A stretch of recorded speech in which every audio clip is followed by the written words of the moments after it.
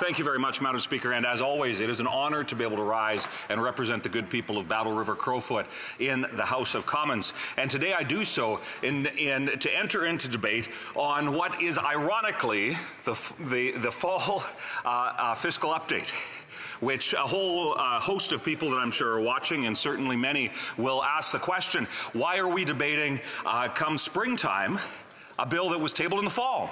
Well, I have that same question, and it comes down simply to this, Madam Speaker.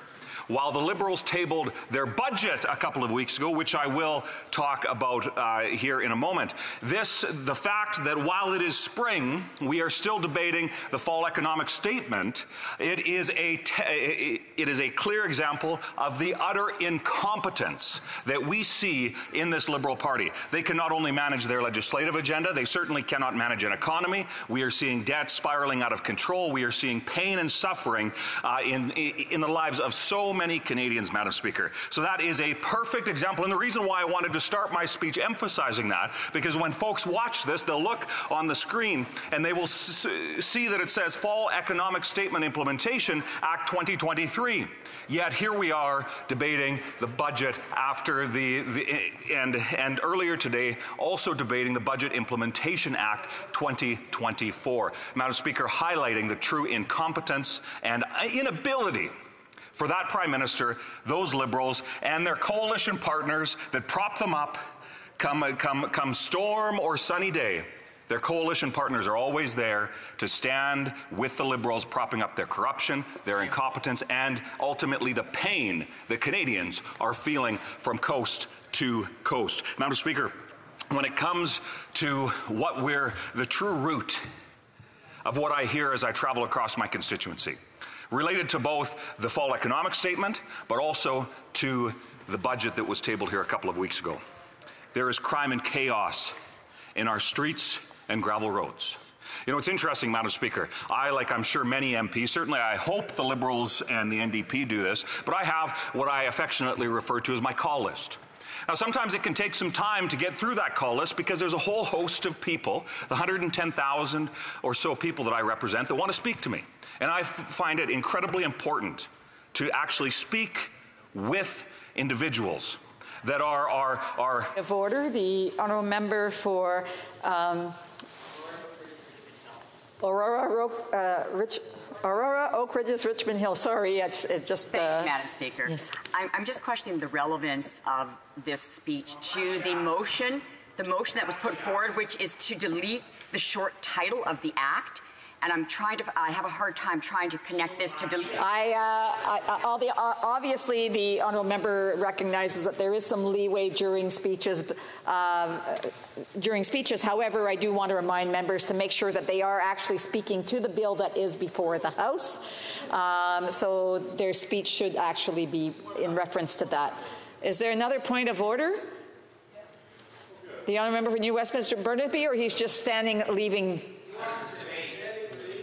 Okay, so no, the honourable member Battle River for Crowfoot. Madam Speaker, you know, I find it so interesting. You know, I was just talking about, as I was speaking to my constituents, and that member from Aurora, Oak Ridges, Richmond Hill, that she would suggest that somehow the pain that Canadians are experiencing is not relevant to the discussion in this place. It is that ignorance, it is that truly being so utterly out of touch that it's almost difficult to find words. And why, Madam Speaker, I would suggest that she take notes when it comes to what I'm describing. And that's the actual need to speak to our constituents. The very basis of why this place exists is because we are to be representatives of the people, not elites that are imposing their vision upon a populace that don't have a say. No, Madam Speaker.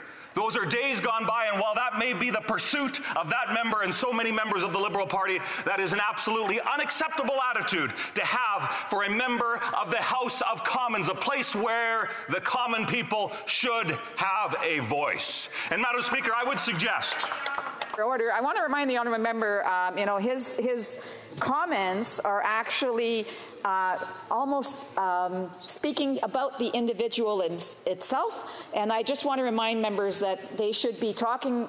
They can debate about the government policies, about the party itself, but they shouldn't be attacking individual members. So I want to caution the honourable member on some of the comments that he has made, because it's actually attacking the individual member.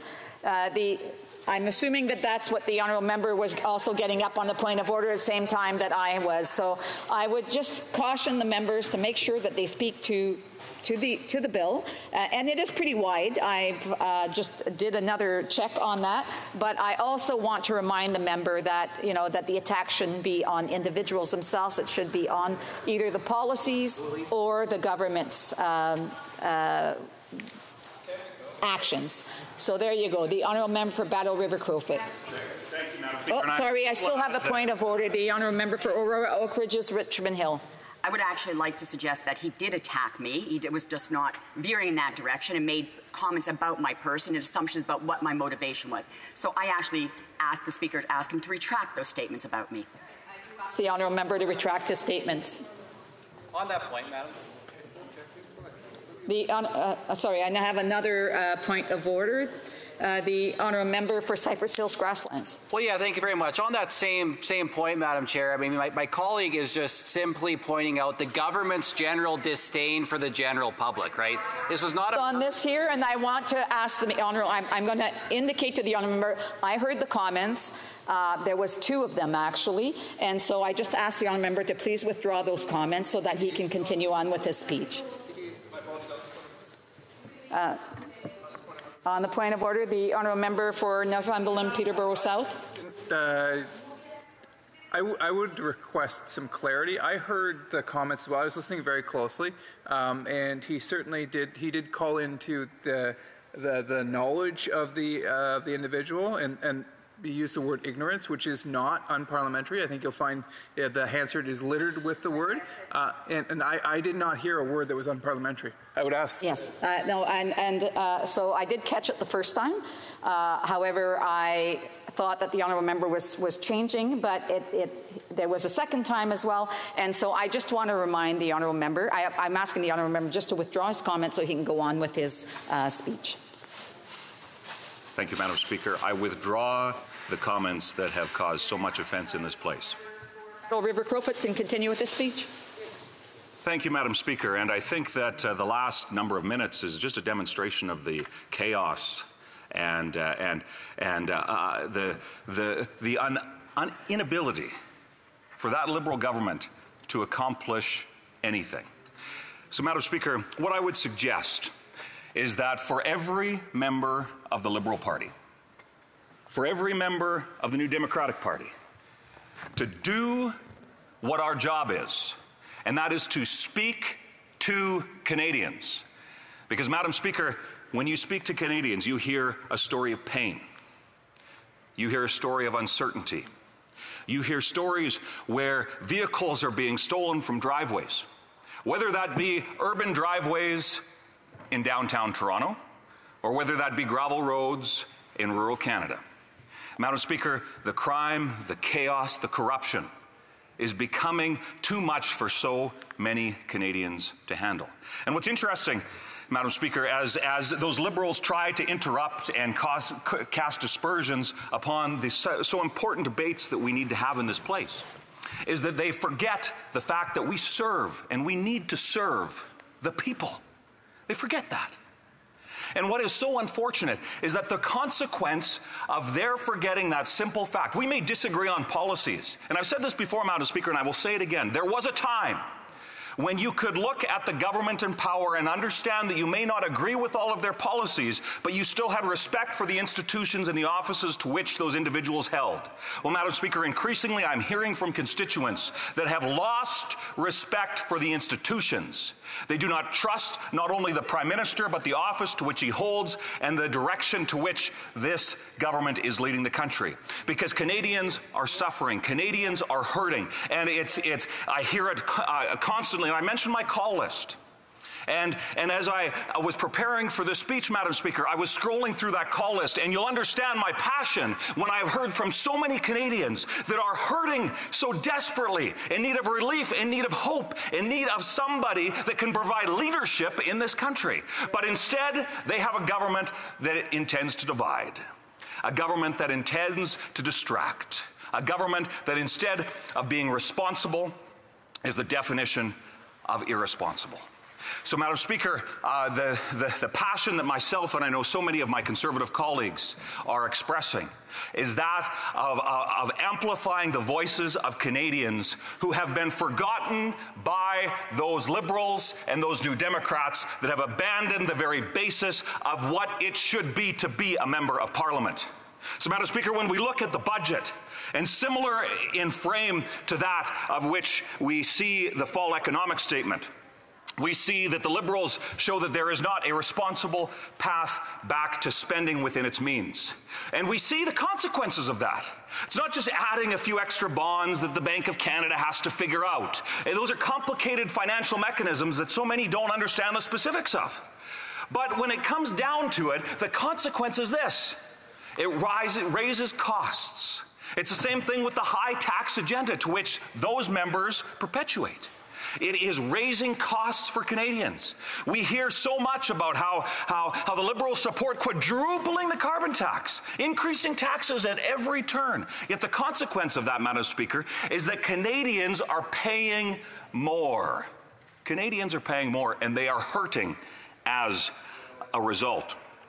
Madam Speaker, we see that there has been a complete and utter abandonment of common sense within this place. And the result is that the country is moving in a direction that certainly Canadians did not vote for. You know, it's interesting, Madam Speaker, as I, like so many MPs, travel across the country, whether that's in airports in my commute across the country, or whether that be the messages that we get when folks are watching the proceedings in this place. And increasingly, Madam Speaker, we hear how they including some individuals that have shared that while they voted Liberal or New Democrat in the past, they won't do it again, because they see how what they were told is not what is being offered. And the clear proof of that is exactly what we have before us in both the fall economic statement and the budget that was debated earlier today.